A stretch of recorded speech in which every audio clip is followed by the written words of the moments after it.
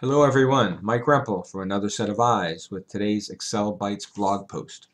Today we're going to take a look at using three different shortcuts, keyboard shortcuts, to clear out a data range that has a specific formatting on it.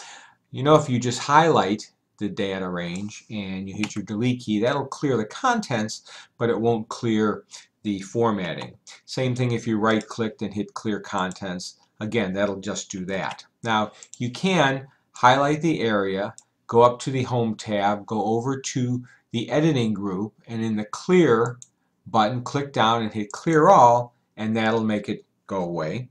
But let's do that all with keyboard shortcuts. And here's the three shortcuts we're going to use. The first one is Control Home. That takes me to the upper left corner of my worksheet. Then if I hold my Shift and Control key down and hit my right arrow, that moves over, and then still while holding those down, hit my down arrow, that takes me down to the full area of my data range. Now all I have to do is clear that data range, and that what we'll use there is the Alt key and then HEA, and now it's cleared. Let me hit my Control Z key to bring that back and show you basically what we did.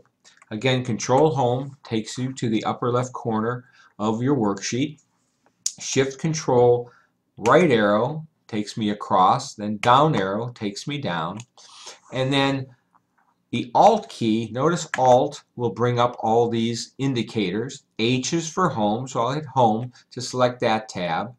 E is for the Clear, which we'll select that, and then the A is Clear All, so I'll hit that. So again, Control Z, and we'll do it a little quicker. We do Control Home, Shift Control over, down, Alt, HEA, and I've cleared the whole area including formatting, all with just a few keystrokes. And there you have it, another way to do some interesting functions with just keyboard shortcuts, keeping your hands on the keyboard and off your mouse. Hope you like it. Hope you find it useful, and if you'd like to see more, please go to my website, excel-bytes.com, and feel free to subscribe to my blog. Happy excelling!